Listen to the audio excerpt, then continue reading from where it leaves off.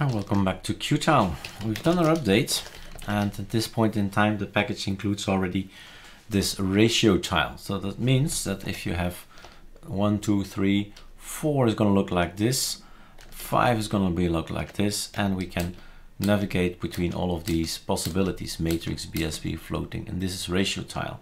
So another terminal will provide divide it like this, and if you take 9 it will look like this.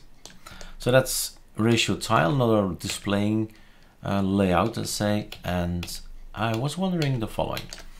I was looking at this website, and it says here that we have lots of possibilities for widgets. And yes, we already have a lot of widgets.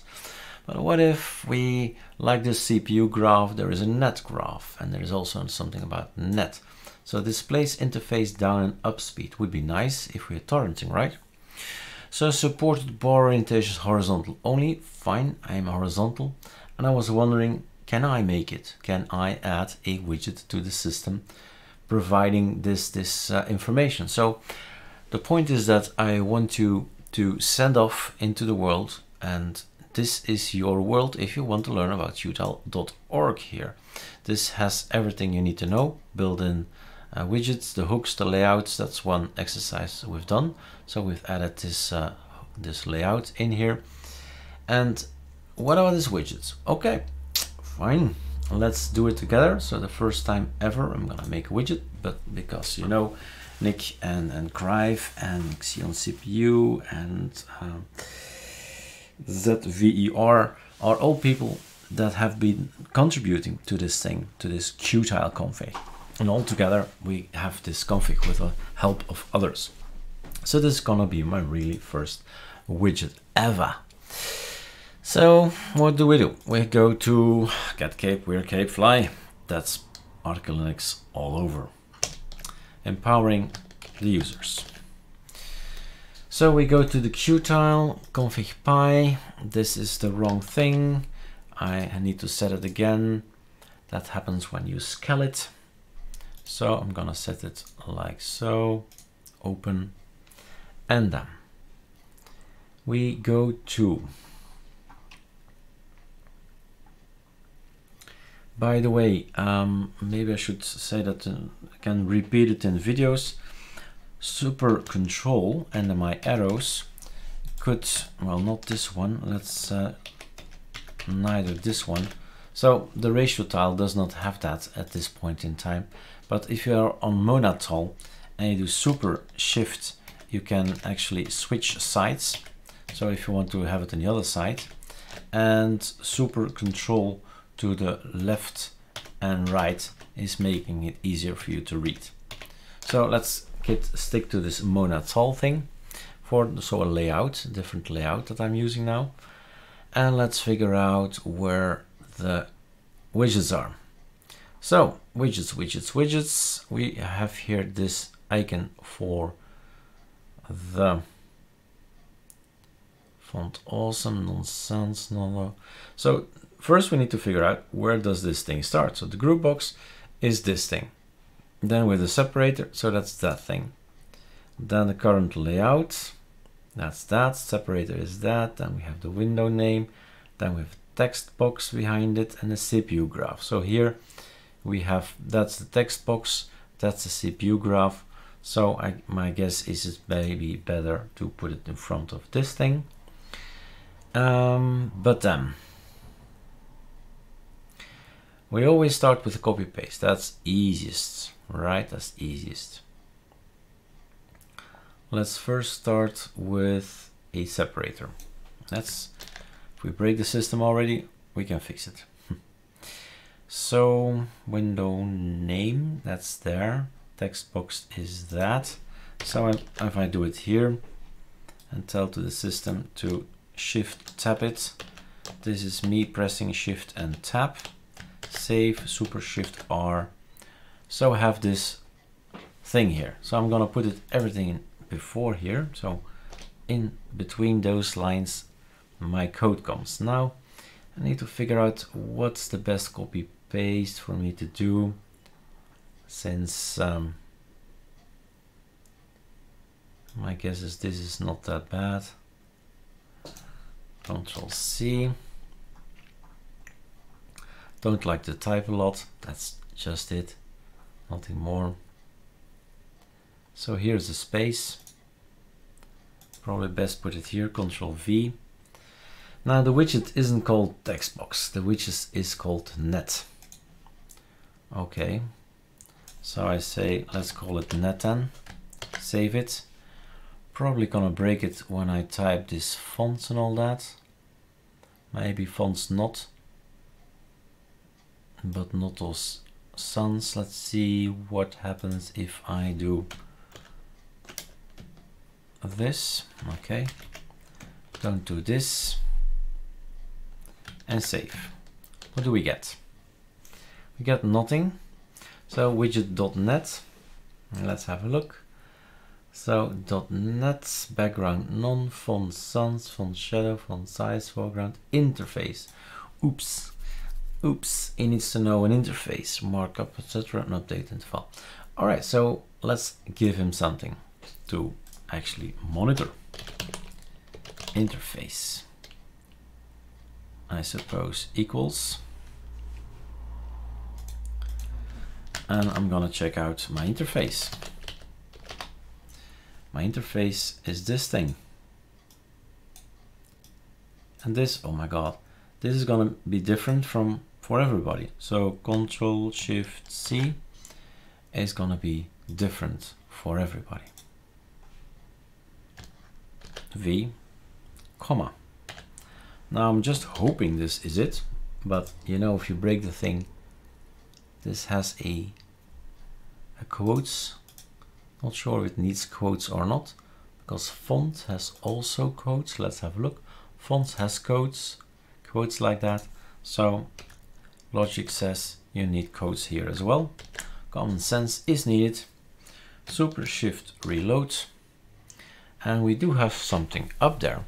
So we have a success story. Now, not a sans would be not a bad idea to have a font similar to the others. Text, I don't need this really, so I'm gonna use that guy and put that here. Save and reload. Now this thing is broken. I probably forgot something, so let's see, what did I forget? Interface, font size 12, not all sans.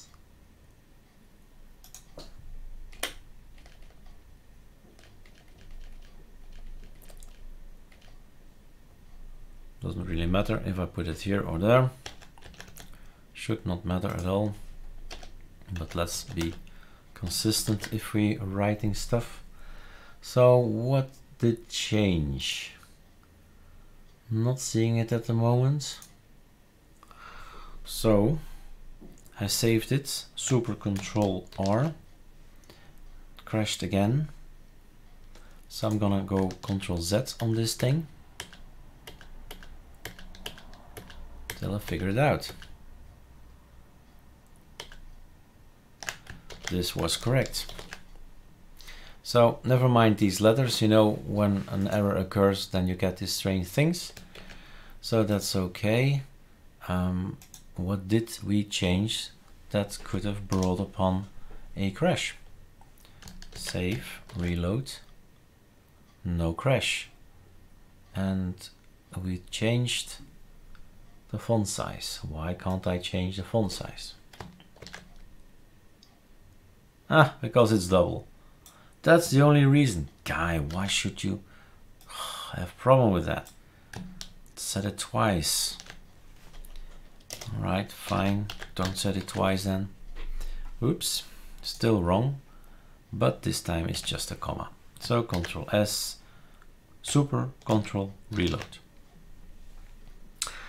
So that's a better font. Let's see what font size the others are, and let's put that as well in there.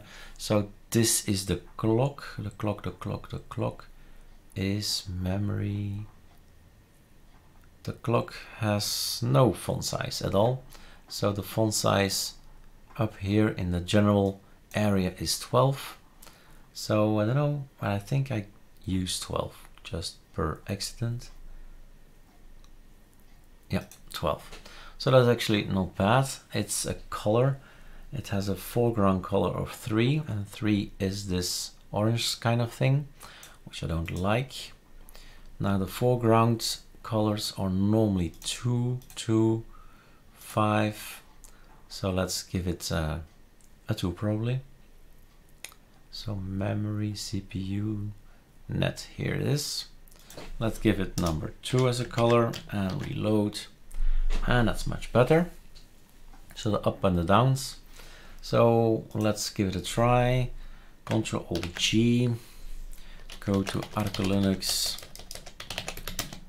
download,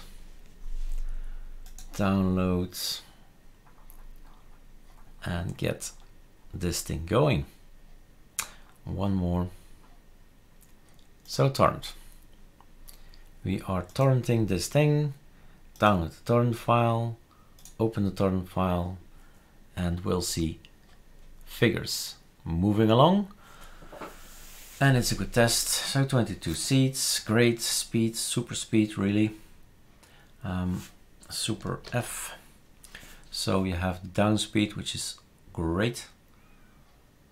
That's what I'm paying for, around 40 megabytes per second. 44 is actually, or 45 is actually the maximum I think I've paid for it. So that's good.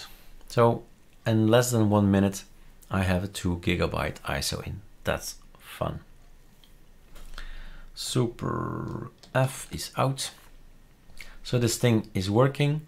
This thing is saying it the same thing. So this is the download. The first one is the download and the second one is the upload. So now we know.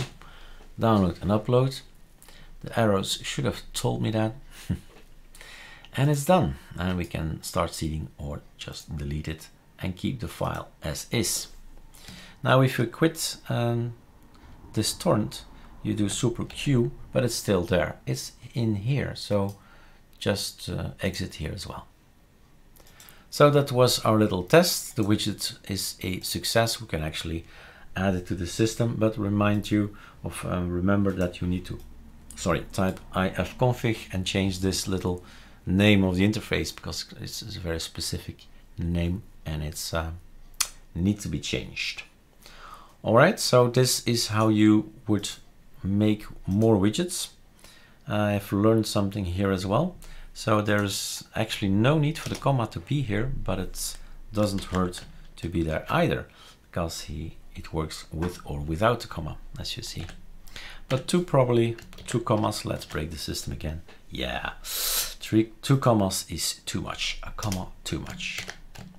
So super Control R and we're back and we have our little counter here if you like it. All right, have fun.